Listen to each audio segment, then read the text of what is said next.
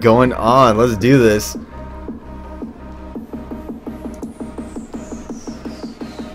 Okay. Alright, guys. So, this is going to be the 7th episode of the documentary, the Mew2King episode. I hope you guys enjoy it. It's going to be great. And, yeah, just enjoy.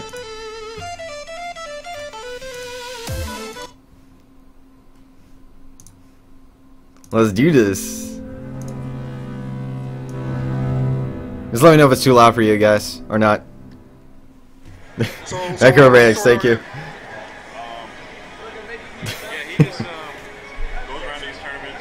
Can barely hear it. That's how he makes his living. Just go around. I don't even know who this guy is. Doesn't have a job. Doesn't go to school. Play these tournaments. I think Thank you guys. Thank you. The Hands of Time as of right now is possibly Mew2King. Oh God, M2K. A superficially stereotypical, but then also very interesting person, especially in how it comes out in his play style. Okay, did you guys just see what he was doing?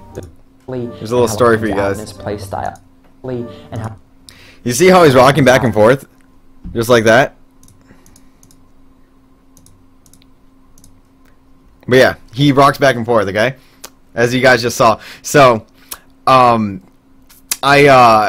was talking to Mew2King, and I was like, yo, Mew2King, stop rocking back and forth. And then he's like, dude, I don't know, I just do it out of habit. That's what he said. And then I was just like, okay. And then he does it again. I'm like, Mew2King, stop wobbling. Mew2King's like, shut up to that. And then I'm just like, I just laugh at him. But yeah, so anytime that Mew2King's rocking back and forth, I'm always like, stop wobbling. He always laughs and tells me to shut up. So if you ever see Mew2King wobbling, you know, quote unquote, you know, rocking back and forth, just tell him to stop wobbling. He'll know what it means. After all of these years, is able to get, you know, top 5 if he volume up. Okay. Being emo and stuff like that, you know. He's interesting. Yeah, he's very interesting. Melee control. Dude, we're introducing. Oh, do you think you can make a quick announcement before? I need you to bring someone else. Alright. Alright. A bit weird, but I like him. I know Ken was ready to play him. He wouldn't admit Okay, it. that little like incident that Mew2King was just in, where he was in the front of the VG Bootcamp stream. Oh my gosh, I was there for that. I watched that. It was so hilarious. I'm like, Mew2King, how can you be this oblivious? Like, so Mew2King actually stayed at my house for like a week or so, maybe like 2 weeks. And during that time, I would have bi-weeklies at my house, and me and him would just team and win every single tournament, right? But you know, unfortunately, I had to house him. But to be honest, it wasn't that bad. Yes. Yo, shout outs to somebody who just joined Crewdad. Let me see who that was. Let's see. Looks like Prize Spray. Yo, rejoining Crewdad. Thanks a lot, dude. Much love, man. Hope you enjoy your stay.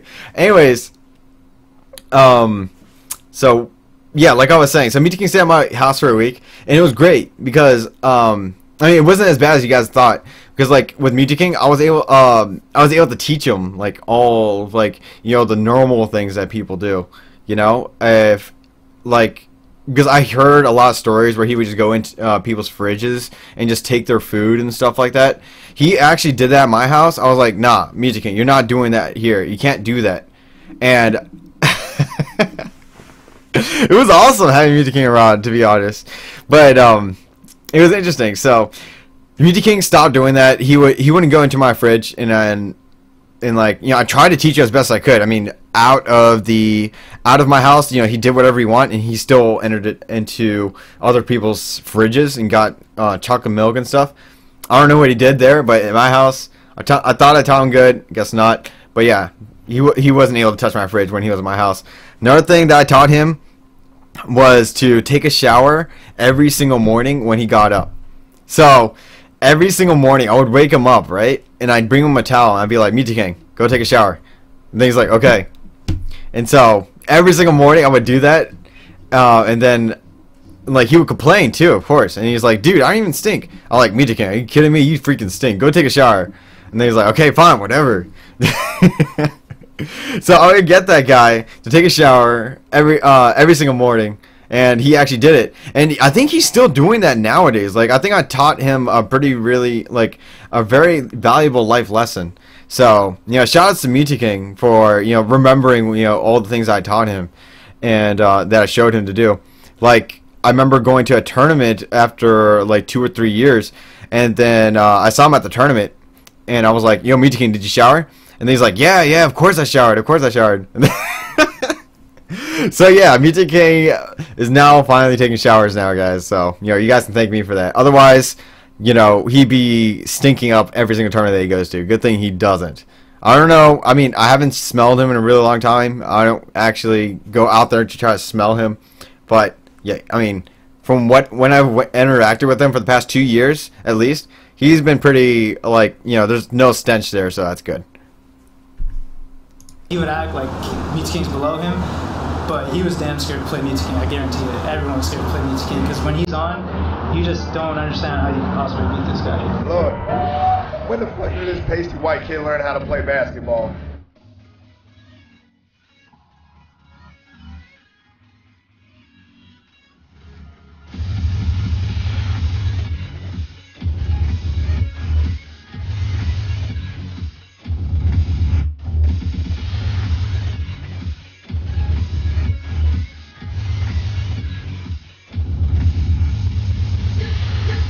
Episode 7, get hype.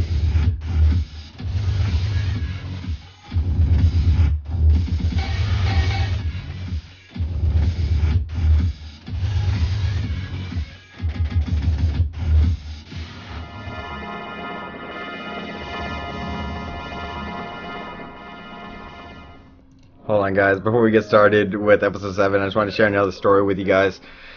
So, back in the day, in 2006, me, Muti King, Cactuar, Kusa Kiwi, I don't know if any guys know her. She was a Korean Sheik player, and she was a girl. Her name was Janet. And it was us four, and this guy named Moonshine, and then this other guy named Alex Triad. We actually went across the we went to the Midwest, and then we went to New Jersey on a road trip together in a van. It was inside Alex Triad's van. They had Smash inside the van. It was freaking amazing. Oh, Video Gamer was there too, and Video Gamer at the time was dating Kusa Kiwi, Janet. And so yeah, it would be us 7, us 8, going to like all these tournaments. Like, we went to Evo East together. We went to FC Diamond together. Like, it was just an amazing time. Like, traveling with Muti King and like everybody else, it was just great. It was just really fun, Muti King's a blast to hang out with. As long as he doesn't do anything like, not normal, unhuman, then, he's a blast to hang out with. You just gotta teach him, right? You just gotta tell him what to do. Otherwise, he'll think it's normal. He won't know what to do. And don't be shy. Like, tell him what to do. If he's doing something that he shouldn't be doing, tell him. But you gotta do it out of love. You can't just do it just because you hate him, or don't troll him, that kind of thing. You can troll him with, and when he's rocking back and forth, you can say don't wobble, but you can, but yeah, tell him what to do every time he's like messing up. Anyways, so, it was just an amazing time. I just want to share that with you guys. I don't think I have anything else to say about that. Congratulations to PC Chris. He came in at the beginning of the season, stunned everyone by beating Ken. He outlasts everyone else.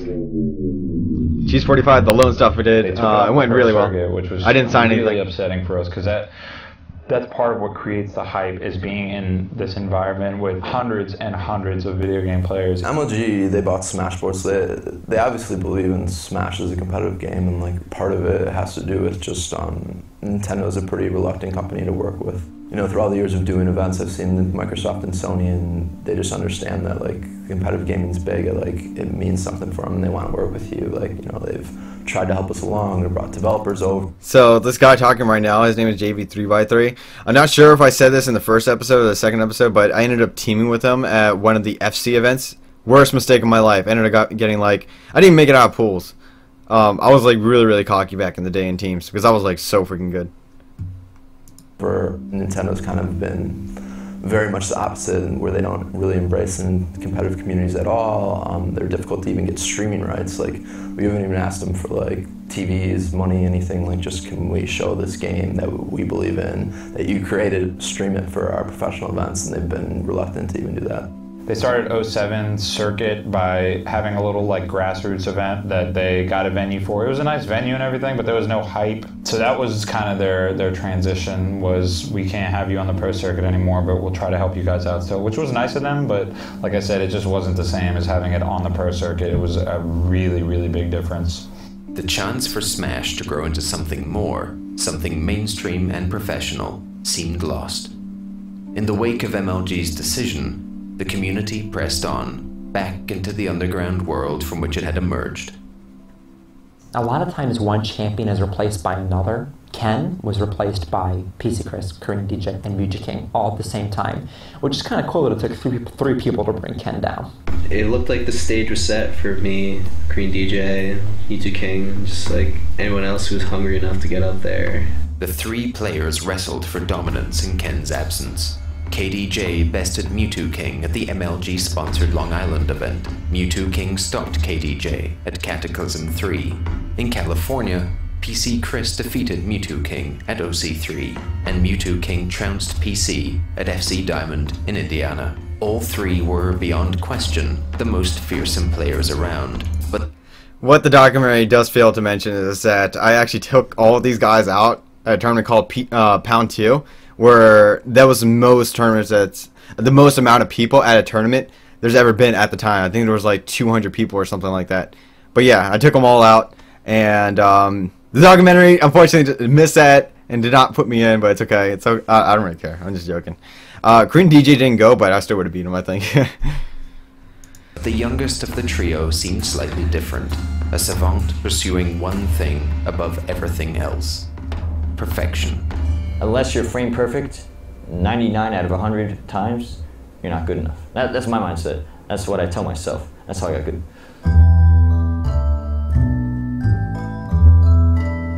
He's so into frames, he's so into the tiny little details. Just thinking about theories and logic and the steps.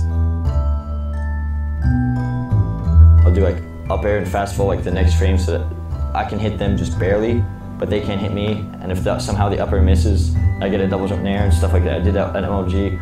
I just trained and trained and trained like up 3 hours a day for like 2 weeks. Everyone makes a joke that to be good you have to like sit in your basement for hours on end, over and over again, until you finally have an understanding for the game. No one actually does it. So something really, really strange about Mew2King is I thought, like, there was one time I went to a tournament and he was sleeping underneath a blanket. I can't do that because I get, like, claustrophobic. So when I saw that and I, like, woke him up, I'm like, Mew2King, what are you doing? And he's like, I'm sleeping. And then I'm like, okay, that's weird. I didn't, like, you don't get claustrophobic because of that? And then he's like, no, I've been doing it ever since I was a little kid. And then I was like, oh, okay. Yeah. Except for Mew2King. Try to be as perfect as possible, and if there's some area that's not perfect, it's like, how can I make this a little better?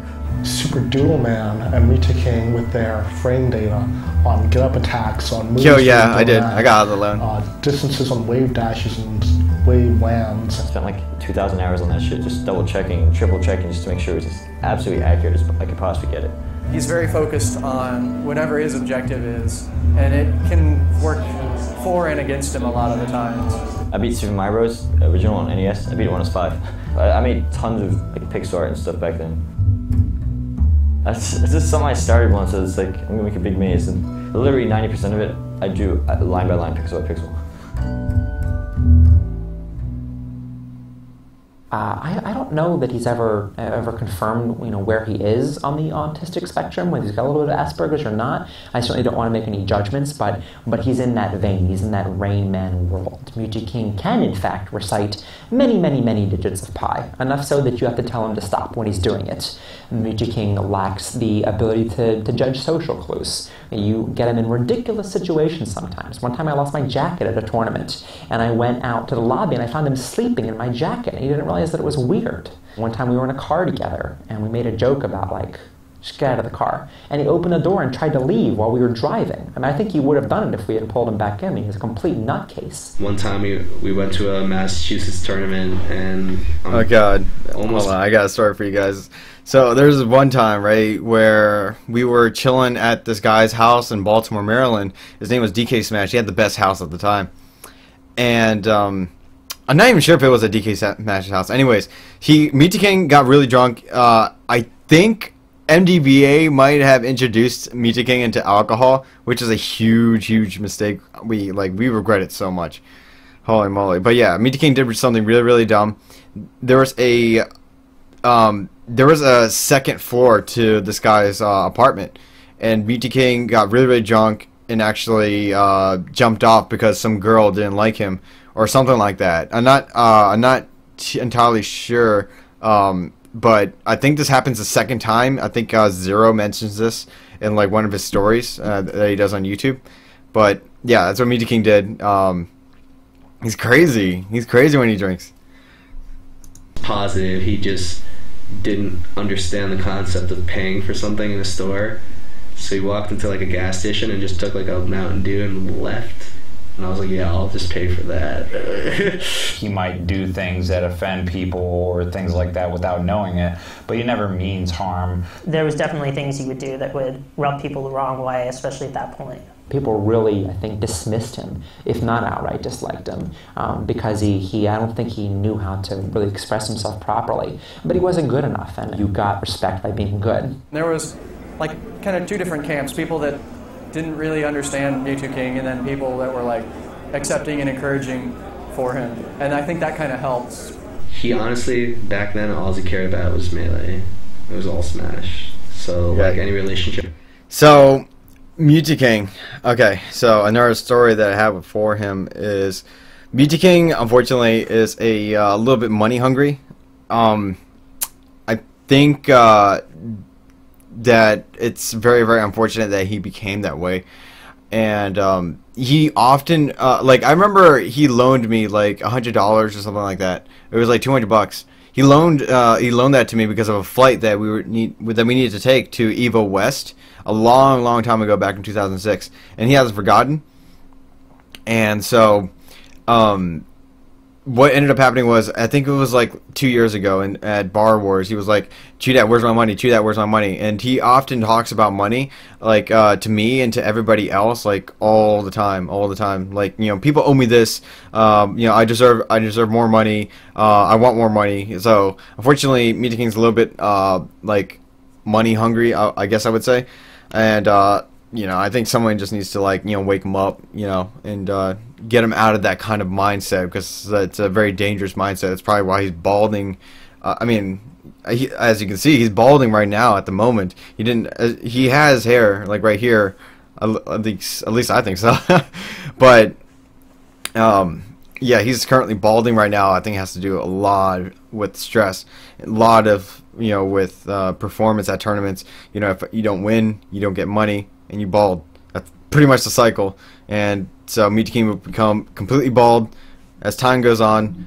And yeah, I think we just need to, you know, help him out as a community, and, you know, try to get this guy off of money and to only think about money, because, you know, it's not healthy for him. I don't know, maybe he needs to get a girlfriend, maybe he needs to hang out with the right people. You know, who knows? I don't even know how we can help him, because he's living in Arizona right now. So, you know, I guess good luck to Mewtwo King. We'll figure out something. You know, maybe I'll have a chat with Mewtwo King, see how he's doing. I always try to, like, keep up with Mewtwo King every single time I see him, and just to make sure that he's doing all right, and congratulate him for all the sponsorships that he's been getting and that kind of stuff. Basically, just bring positive energy into his life. I think that's what we can do for him. Maybe he'll come around. If I had with him was only involved playing video games, unfortunately. When he first started playing, he had a very robotic style. He only played by himself for his computer, so he wasn't really exposed to, like, just normal, like, play styles, like a thinking opponent, like, who adapts and, like, tries to, like, read you. He's not used to that. So he struggled at first. I gave him his money back already. No worries, guys. He was a scrub. You guys are too funny, though. He wasn't a natural by any means, but he had a work ethic at the time that was unmatched, and for most players still is unmatched. It was, I think Melee FC's 3 or 6. We actually found Mewtwo King 3 in the morning. He was still holding on to his controller, sleeping with it, and he was actually pressing the R and L buttons, like sleepwalking in his sleep. And we couldn't believe it. We thought, we like poked him, he didn't wake up. It's not like he was faking Oh it. my He god. was dead Okay, asleep, okay. But he was just still going at it, dude. So We thought- this we're like, little picture right here, there's actually a YouTube video of Mewtwo King doing this. I think it's called Mewtwo King playing Smash while sleeping or something like that. If you look it up on YouTube, you'll be able to find it. So we were at a tournament in, I think it was like Southern Virginia, like West Southern Virginia or something like that. It was at Blacksburg, Virginia.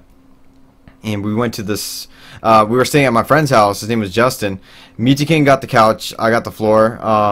And then Chillin' Dude was there, and this guy named Savage was there. And we all woke up early. And we saw Mewtwo King. Freaking Mewtwo King. He had his controller in his hand while he was sleeping. Can you believe that? As you can see, he's sleeping right now with the controller in his hand.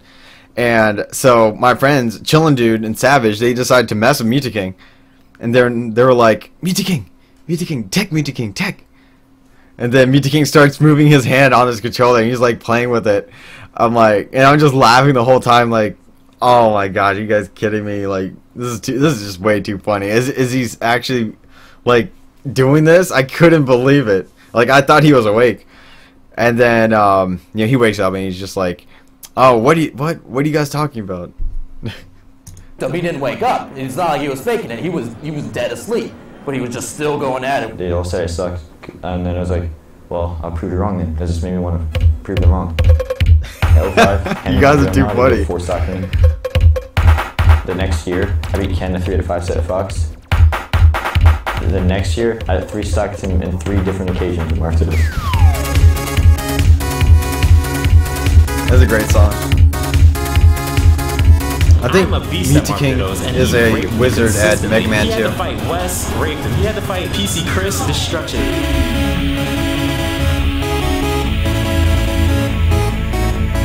When I saw that Marth, I was like, Okay, so back in the day when it was OC3, I told Mewtwo King, because like his Marth was really, really good at the time, I told Mewtwo King to play Marth in doubles. I teamed with Mewtwo King.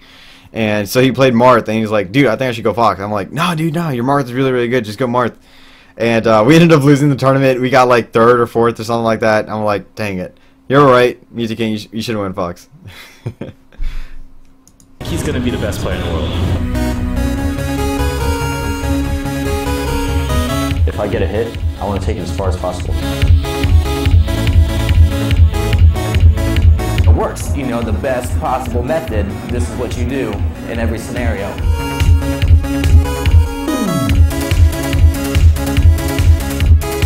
The most fearsome player to know in a match.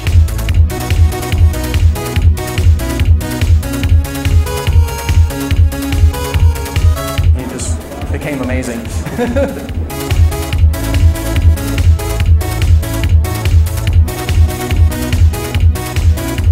Unless I'm absolutely perfect, I'm not satisfied. I wasn't around personally to see Ken's reign. Everyone said, it was crazy how much better he was than everyone.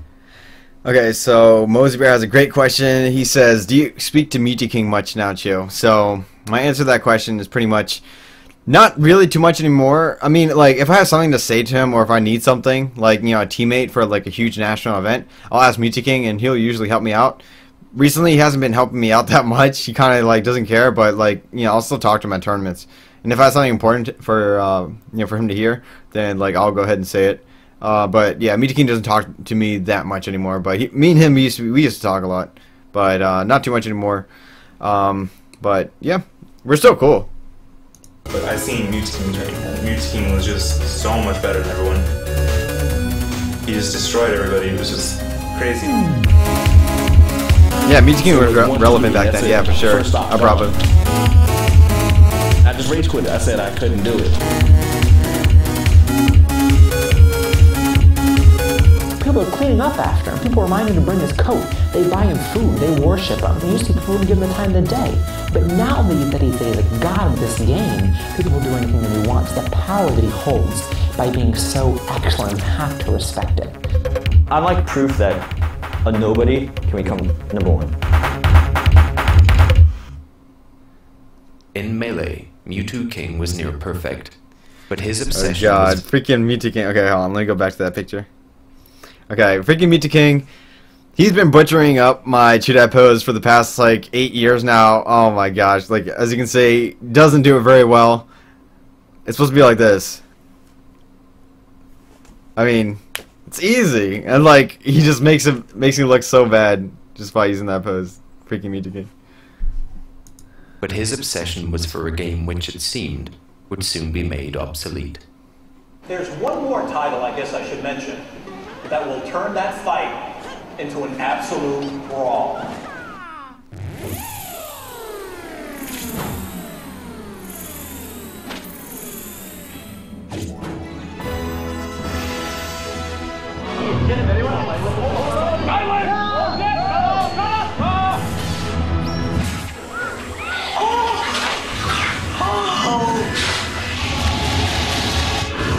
Oh my gosh.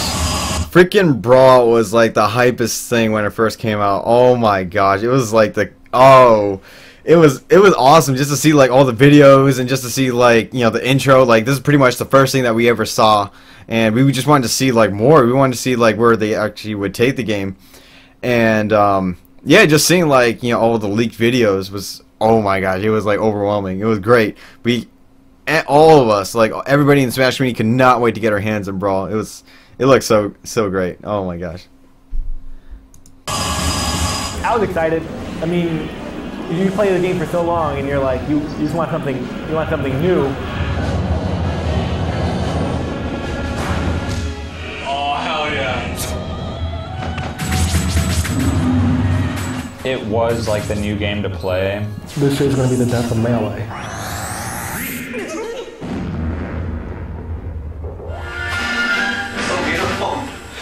And trust me, it's the best Smash Brothers ever, by far. We drove to this like distant GameStop outside of Philadelphia because it was the only one that was doing a midnight release. We were so hyped, new characters. Melee was so good, so fast, so exciting. You know, it's gonna be part 2. We had the fest at my place, in my apartment. We had about 4 setups. We're playing it. And we're playing it. And we're playing it.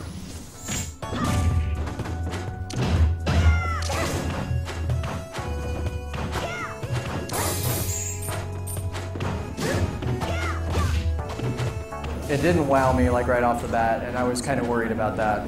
At least from a more Melee perspective.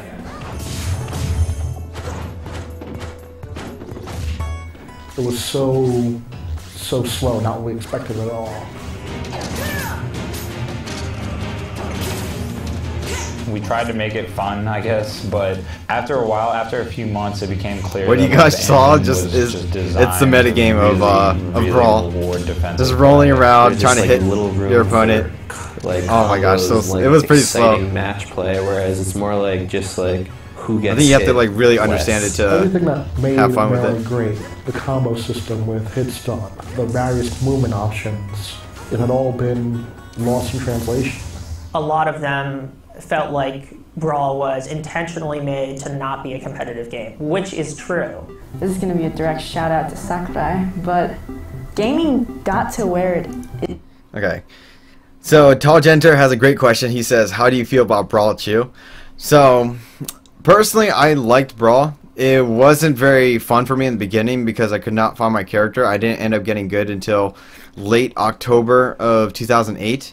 And then at that point, my skill just kind of like stayed kind of like very, very mediocre. Like I would get 7th at every tournament. And at all the nationals, I would just play 7th every single time and stuff.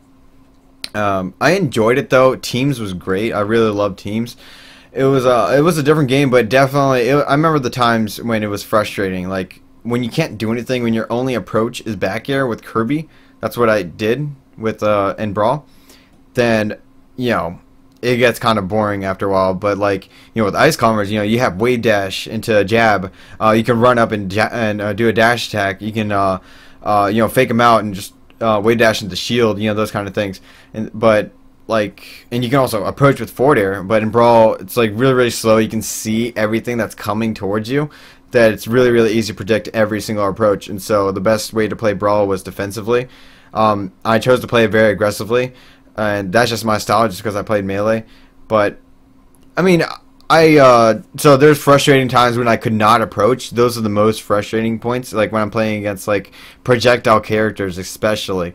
Those are the most like uninteresting matches that I'll ever play. And then there's like matches against Wario. I hated Wario because he would just like jump up and around and just wait for you to make a mistake, and then he'll hit you, and then he would just keep jumping up and down, and then he'll hit you. That style of play is like really, really boring. But then, but Teams is great. I love Teams. I think Teams is great. It is today because of its hardcore competitive audience that it was targeted towards 10 years ago. And I don't hate on the fact that we and other gaming companies are trying to increase and widen their audience, but at the same time, I feel like Nintendo this time pushed it too far and they like cut out their competitive audience. In Sakurai's interviews where he says like he wants everyone to win, I cannot understand that mindset. Okay, so Chinox has another great question. He just says, why didn't you play Icy and Brawl? I actually did play Ice Climbers and Brawl, so around this time when Mewtwo actually became good, I guess like around this time when Brawl first came out, I entered a tournament. It was called the GameStop National Tournament. I'll get into that really quick. So there's 3 local tournaments in your area that you can go to. There was one. Let me go ahead and let me see if I can get those trophies.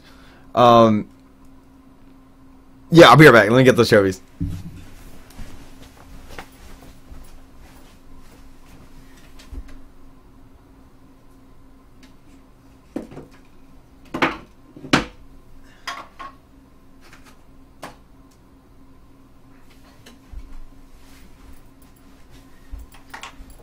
Okay, so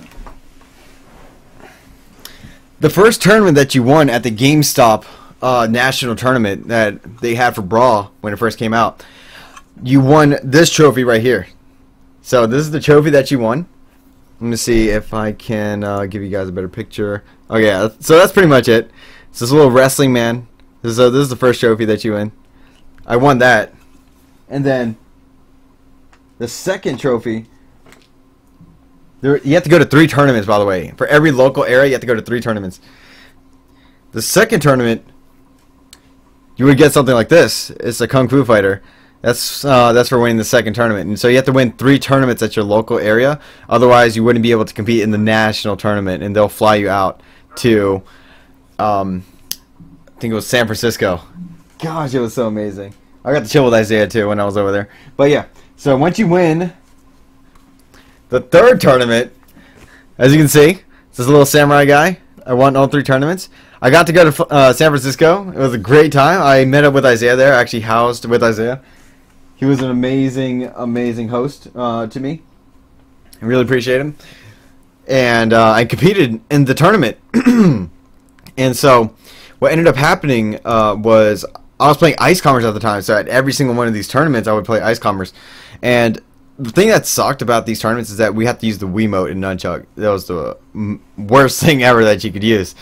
So I ended up fighting against this like Ike player in like winners quarters or something like that. It was a single elimination bracket. There was you weren't able to play in a loser's bracket. So I played against this guy named DT. That's what his name was. He was playing Ike. I was playing Ice Climbers. I used my Ice Climbers against him. Apparently Ike does pretty well against Ice Climbers. I got destroyed. He barely beats me. I was like, dang it. Like, I started making Johns like towards the end, like after I lost. I was talking to the announcer guy, and I was just like, dude, can I get another chance? Like, you know, the announcers were like way too loud. They were in my ear, or like they were distracting me. That's what I told them. Then they were like, no, you're done.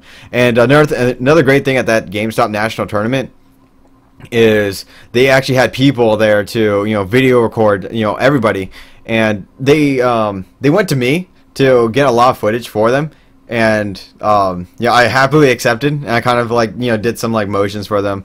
And I remember while we were filming, I kept doing the Chudat pose every single time I had an opportunity. Like, I was overdoing it, right? And so I did it like a 5th time, and then they were like, Chudat, do you think you can do another pose? Maybe you can just do something like, maybe you can just smile or something, or just stand there.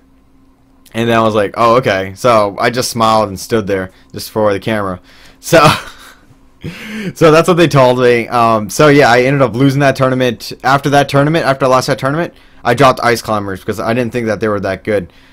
Little did I know that there's an infinite chain grab. But yeah, I did play Ice Climbers. I wasn't very good with them.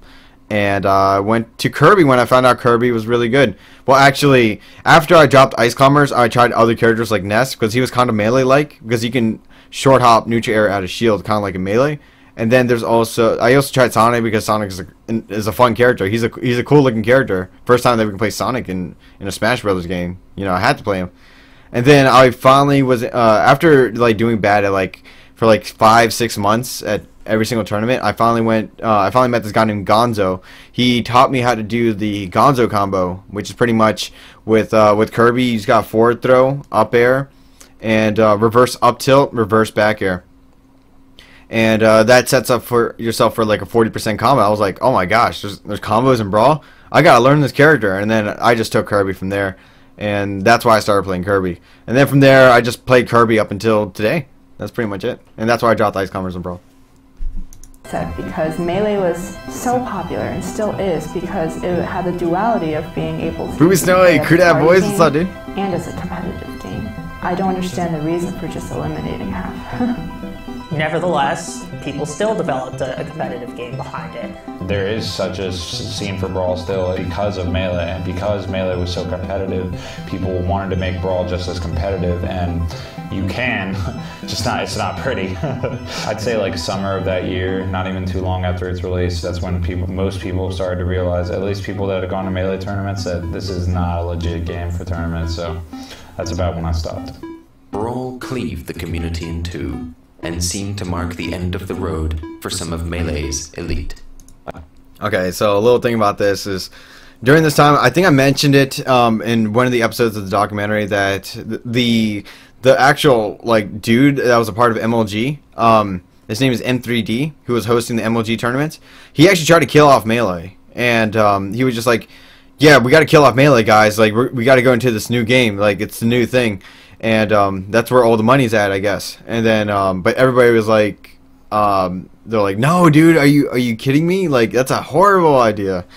But that's what his decision was, and so he tried to kill it off. And then during this time, this is the dark ages of Melee. Holy moly! Like after 2008, we only had 30-man tournaments, and then that reduced down to 20-man tournaments. Went down all the way down to 10-man tournaments, and that was once a month or once every 2 months, and that was for Melee. Brawl was the next best thing, and there was barely any Melee tournaments. It was very sad days, guys. Very, very sad.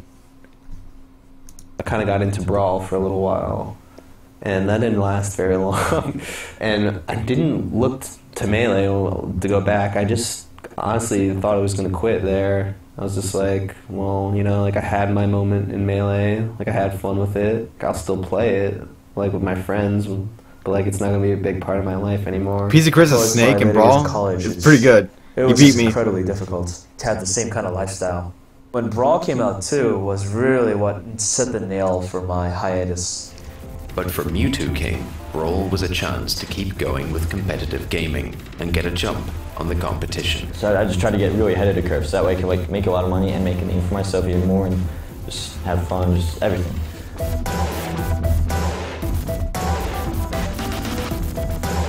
I have fun playing Melee because he's fast and I like combos. If he was the only Melee character, I just tried to figure out everything really fast. Playing both Brawl and Melee at the same time competitively is very difficult because they're two different games. At some point in 2008, I was actually top #1 in both games.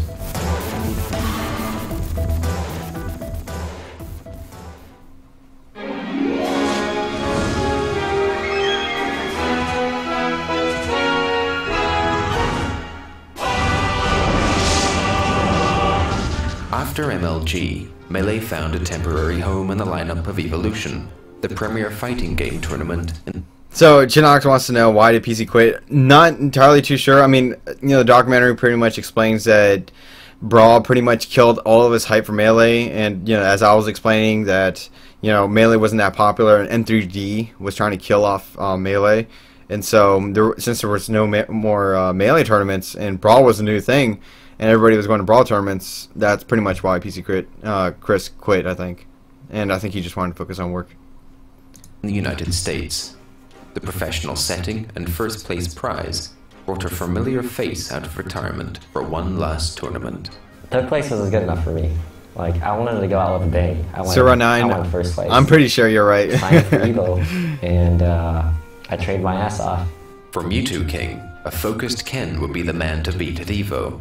But before he could take him on, he found himself facing off against a Melee newcomer and his stubborn Jigglypuff.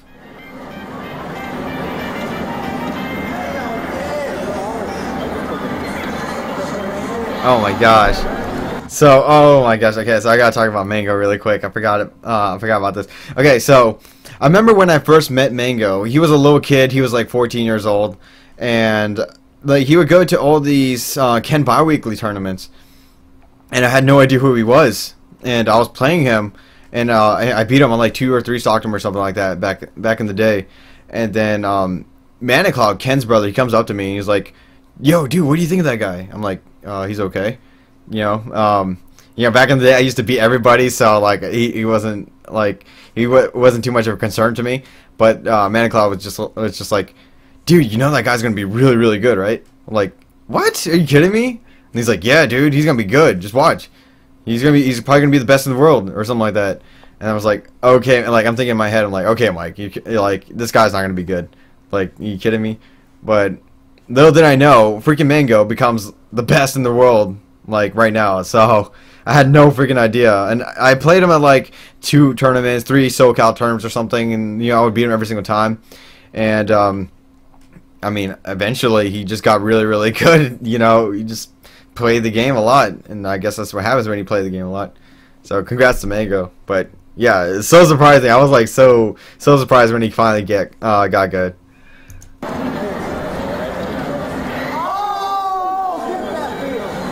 I remember Hugs talking to me about, like, I went to a California tournament and I was like, "Yo, who should I watch out for?" And he's like, "You don't know who he is, but you need to watch out for this guy Mango. Like, he might not beat you, but he's getting good and he's improving so fast." And he's like, he's just sick with Jigglypuff, like better than anyone you've ever seen with Jigglypuff. And I'm like, wow. Okay. So Twid311 asks a very, very excellent question. So he wants to know, when did HBox come in? Yeah, I'll go ahead and tell you how HBox came in. So I was going to a tournament called the Greatest Melee Tournament Ever. This is what the name of the tournament was. The Greatest Melee Tournament Ever since Brawl came out. I think that was in like late 2008, 2009, something like that. Maybe 2010. I think it was 2009. Man, memories. So I went to that tournament, and Hungrybox actually went to that tournament as well. And I had to fight him in tournament. I think it was like for like losers quarters or something like that. I mean, I lost to Mewtwo King, or I lost to like Video Gamer in winners. But then when I had to fight him, he was he wasn't too much of a challenge. Like, back in the day, because I didn't even know him. Like, it was one of his first tournaments, national tournaments at that. And then when I beat him, he would get like so angry. He would get so mad. Oh my gosh! Like, he threw his controller and everything. Hungrybox. Oh, I was like, this guy's a joke. Like, are you kidding me? And then he played Jigglypuff at the time too, and I never thought he would get good. And I think he still has that little habit where he'll get like super frustrated and he'll like throw his controller and stuff. I remember I played him at Zenith 2012. And I ended up beating him, and he was getting like super frustrated. Like, I can hear him, while I'm playing him, and I can like barely see him in the corner of my eye. That he's getting like really, really mad. I'm like, yes, get madder, get madder. The reason I want him to get mad is so so I can have an easier chance to beat him, right? So that's what happened, and that's the first time I ever met Hungrybox. It was back at that Melee tournament in 2009. Usually when you ask something, they're like, "Oh, watch out for this guy." Blah blah. Like, he like went out of his way to warn me about Mango. Yeah, McWaffle7. I saw 200 viewers. Thank you guys.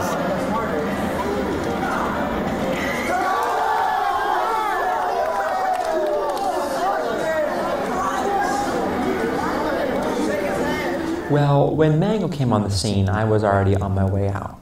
I was already a little too old, and I was already not quite good enough, and blah, so I was able to view it kind of on the outside. He was a hurricane force, and when he beat Mew2King, everyone said that it was a fluke, including myself. I thought, it was the middle of the night, and he was on West Coast time. Okay, so I remember when Mango beat Mew2King. Like, I talked to Mew2King, I was like, Mew2King, what the heck? How'd you lose to Mango? Like, me and Ken beat him all the time in SoCal, and then he's like, dude, Evil's so stupid. And then he's like, there's only one stock match, one match per set. Like, it's not even a best 2 out of 3. Like, this is so dumb. Now I have to play in loser bracket, and he got so lucky. Like, if it was best 2 out of 3, I would have beat him. I'm just like, okay. I'm like, are you kidding me though? You still lost though. And he's like, man, this is so stupid. And he just walks off. So yeah, he was pretty upset that he lost to Mango. Jigglypuff, please, that's not a real character, etc., etc. And I made a lot of excuses, and then Mango continued to win tournaments. What the fuck was that?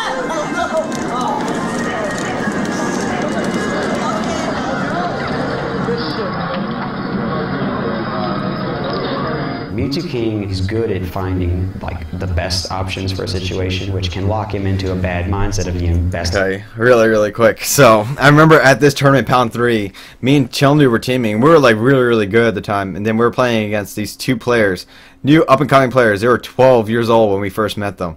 Their names were Hacks, Money, and J-Man.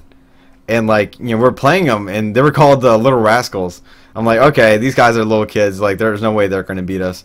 Freaking Chillendu, he drops the ball and he just kills himself and over and over again and oh my gosh, dude, I have to carry. But I'm thinking in the back of my head dude, there's no way we're gonna lose to these little kids, and everybody's watching. They're all hyping him up. Chillendu dies. I have to find 2v1. We ended up losing the whole entire tournament set against them.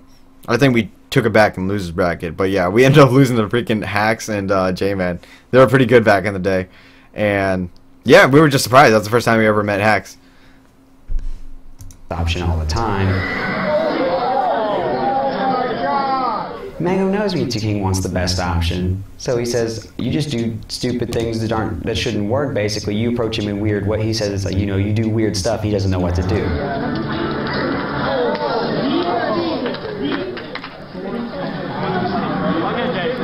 He's not saying, okay, I'm going to wait for half a second, then run up and grab you, then up throw you. No, he says, I'm going to wait, and you're going to do this. You're going to roll because I'm forcing my will on you. It's a very typical West Coast player mentality. They're not really interested in dissecting the game so much as they are playing it and learning how to manipulate their opponent really well. Whereas Mew2King is just figuring out how to abuse the game as hard as he can.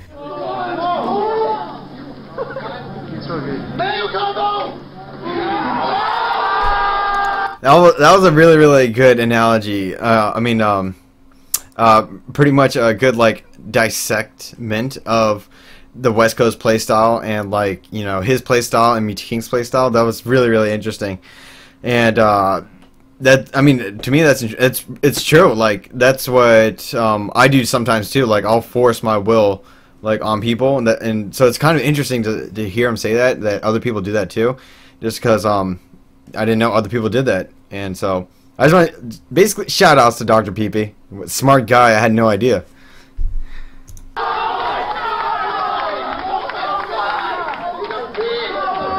He's a robot, he's really good, his combos are amazing, but once you get in his head, it's downhill for Mew2King. Ladies and gentlemen, a Jigglypuff Ditto.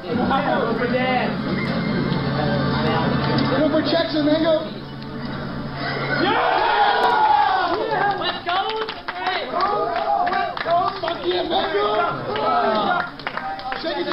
So much of Mew2King's identity came from being the god at the game. So on comes Mango, his kryptonite, and when Mango beat him in those awful, horrendous, embarrassing Jigglypuff Dittos, I think it changed him forever. At least in a Smash way, if not in a real world kind of way. Mew2King's not able to beat Mango anymore. It's like something broke in his brain, and he forever has a mind block where he can't beat him, and it's a shame. And you see just the frustration in losing to him.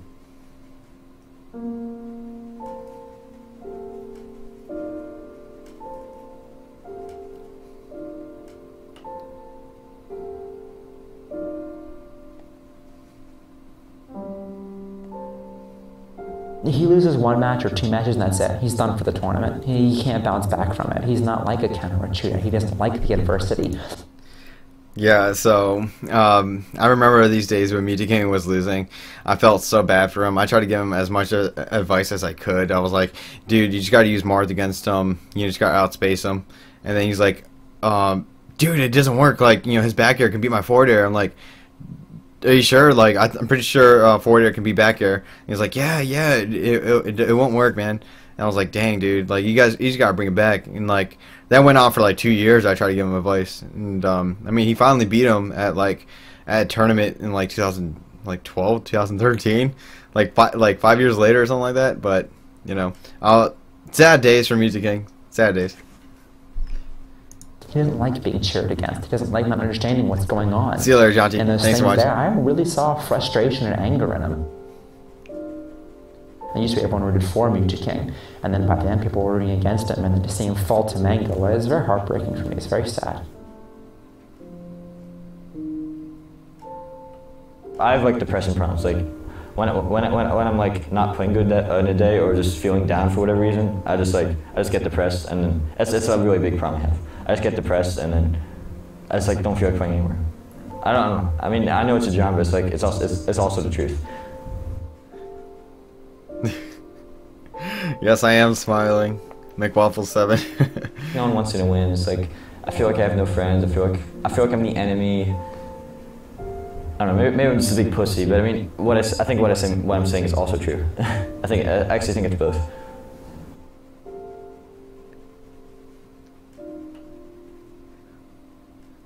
I'm smiling during the MTK scene, the sad one. That's pretty funny. Cool live. Even as we still decide to stick with Melee. So, Torrid311 wants to know, when did Armada start playing? Actually, I was not a part of that. I only heard about it, and I did, I was focused on the results. I'm like, who is this Armada kid? He plays Peach, and he's from Europe. Like, he has no chance against the U.S. So he went, it was at Genesis. I didn't actually meet him until, I think it was Apex 2010. So, and he ended up going to Genesis in, I think it was 2009. Wow, this memories, holy moly. There's a timeline too.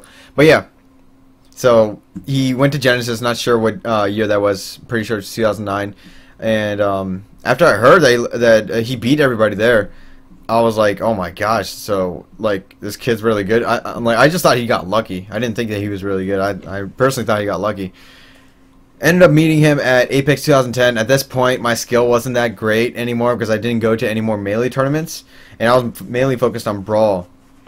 And so I ended up getting second place in the Brawl doubles tournament at that tournament, by the way. But anyways, so that's when I first met Armada, and I was like, Armada actually approached me. He was just like, "Hey, Chew, nice to meet you." I'm like, "Oh, Armada, hey, nice to meet you."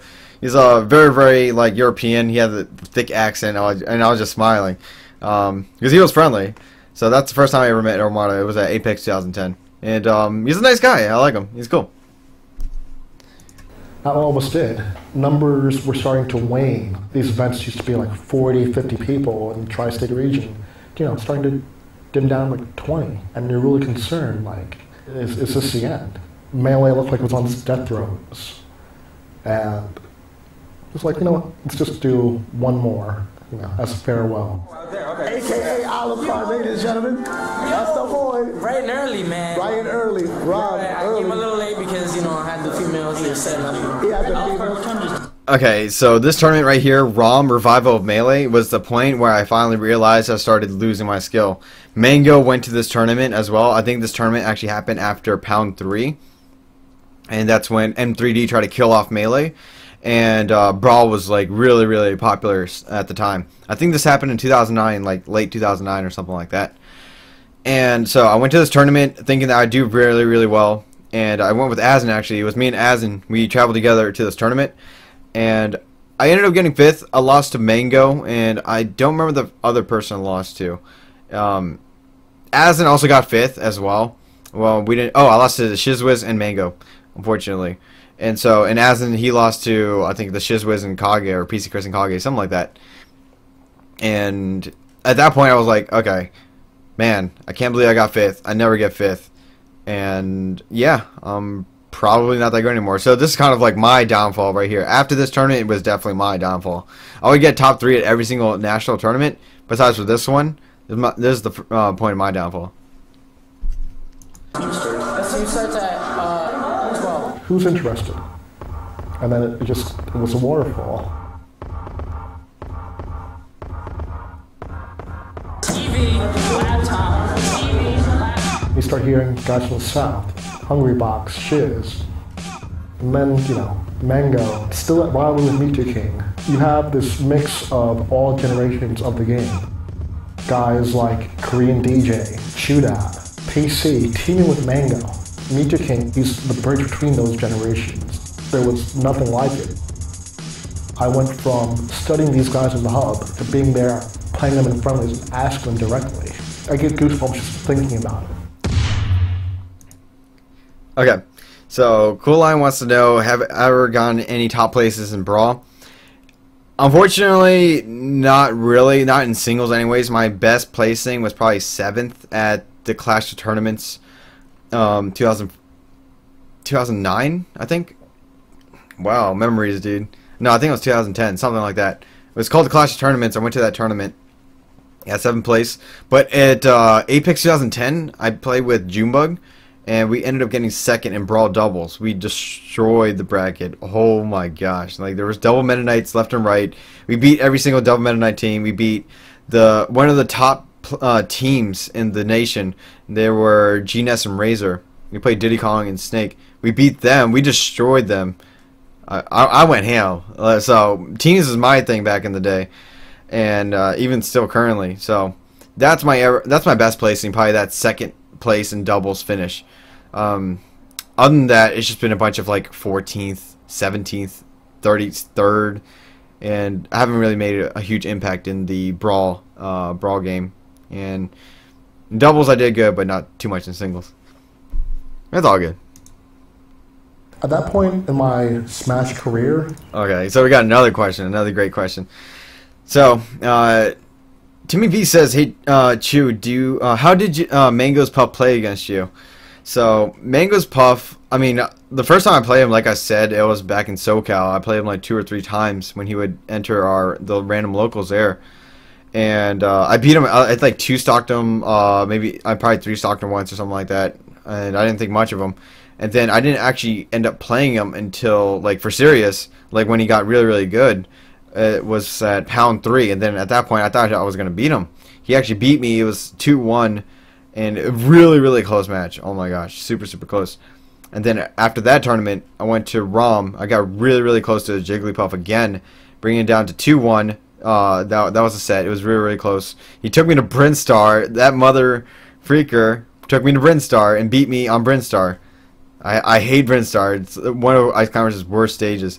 And then at pound 4, he took me to. I played him again. It was 2-1. He took me to Brinstar again. I did not learn from my mistake. I did not ban Brinstar. I should have learned from my mistake. I probably could have beat him at pound 4.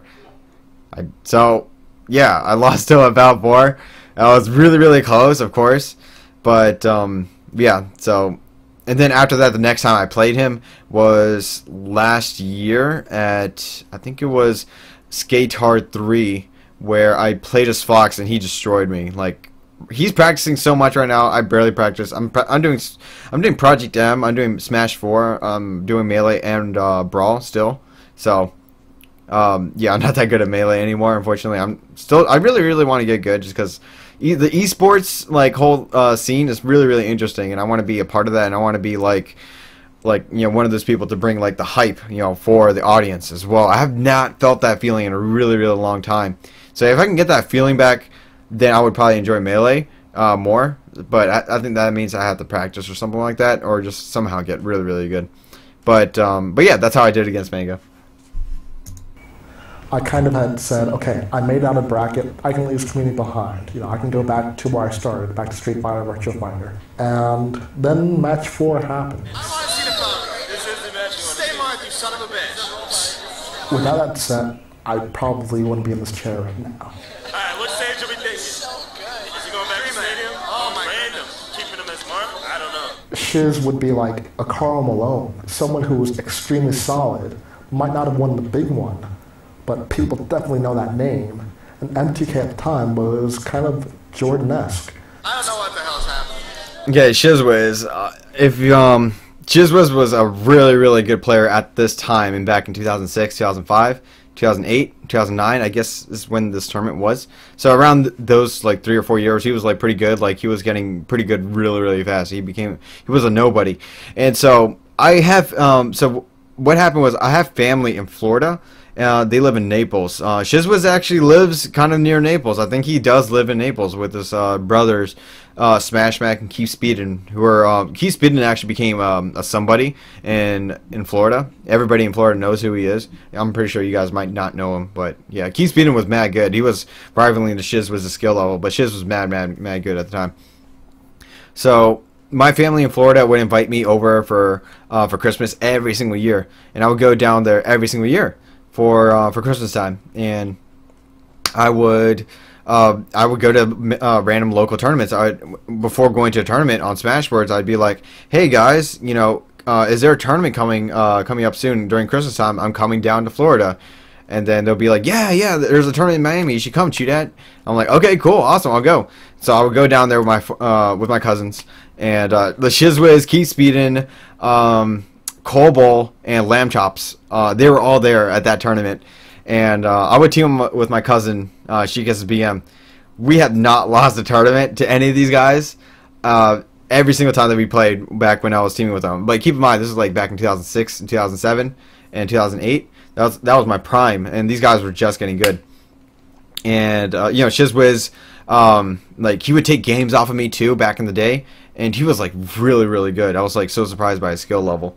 Him and Keith Speed, and they were like mad good. And Colball, he almost beat me back in the day, and I had to resort to wobbling just to beat him. And everybody was like, "Boo, Chudat, you suck, you're wobbling, get out of here." And I ended up beating Colball at some tournament called like the greatest like Elliot's Happy Birthday Smash tournament or something like that. Elliot's Big House or something. I forgot what it was called. So yeah, so I played. So that's when the Shiz was first getting good, and it was pretty interesting to play all of them because now they're like really, really good, and they actually like beat me now. Colball, Shizwiz, they're mad good.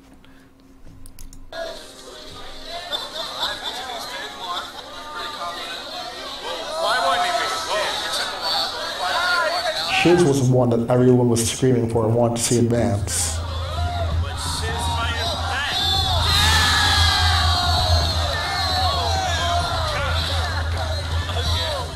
I was a Falco main, and Shiz is just pushing the brink of anything I'd ever seen before. Damn, son.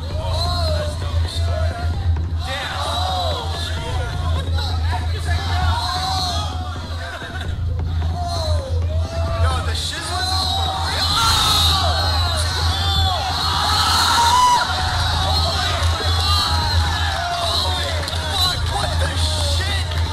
I just remember my doubles partner, Can I Smash, is standing next to me, screaming his lungs out, saying, "I don't care anymore, I'm maining Falco after this." Felt like a lot of times he would defeat himself.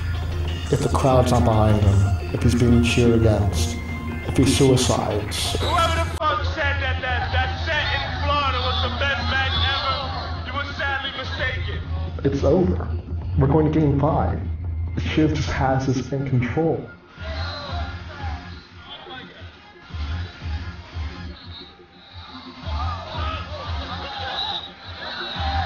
Yeah, I had no idea that the Shizwiz had his own like mini episode.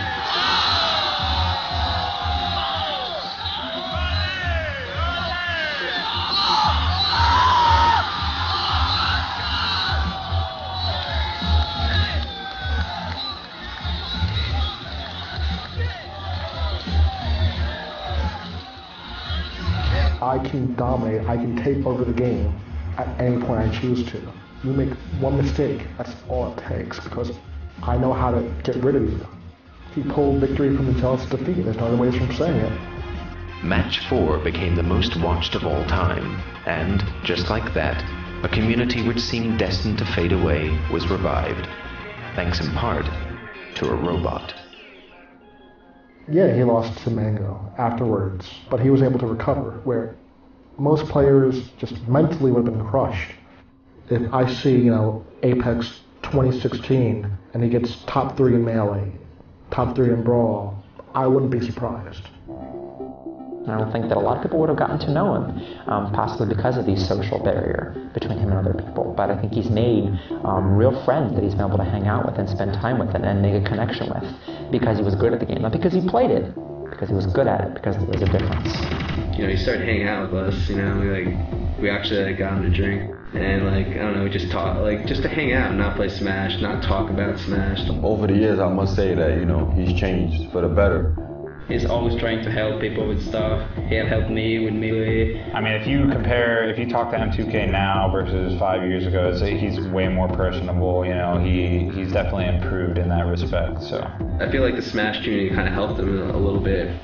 In terms of if he was playing an online game, he might still be the same. He might not have that communication when you're talking, developing real relationships. That definitely helps out.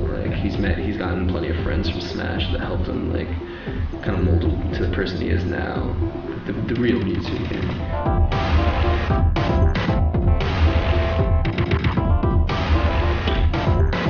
The one picture you saw of me, Mewtwo King's he's just such a I don't even know what word to use, but he's just kind of that person that you don't want to be too kind with because of the things that he does. He'll take stuff from your fridge and stuff, and he's just ridiculous. So when we were posing with him, that's why I made that face. I don't know what players were going to make it. Make a serious shot. He wants to look bad. One normal winning picture.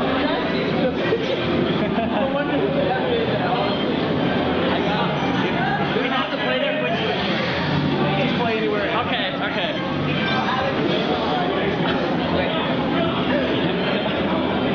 What was that? The gig you for? DBG. Yeah, still, no. What we can play anywhere. Yeah, but again, that's a good point.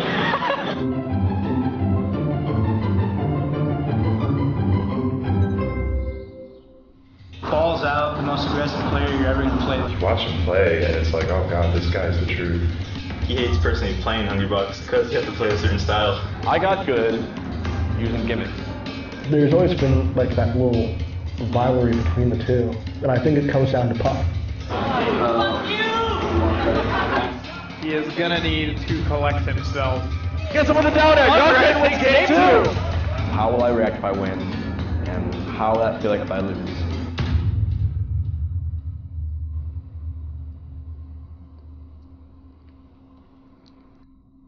Oh, so now that's it. The Mango episode is next. Okay.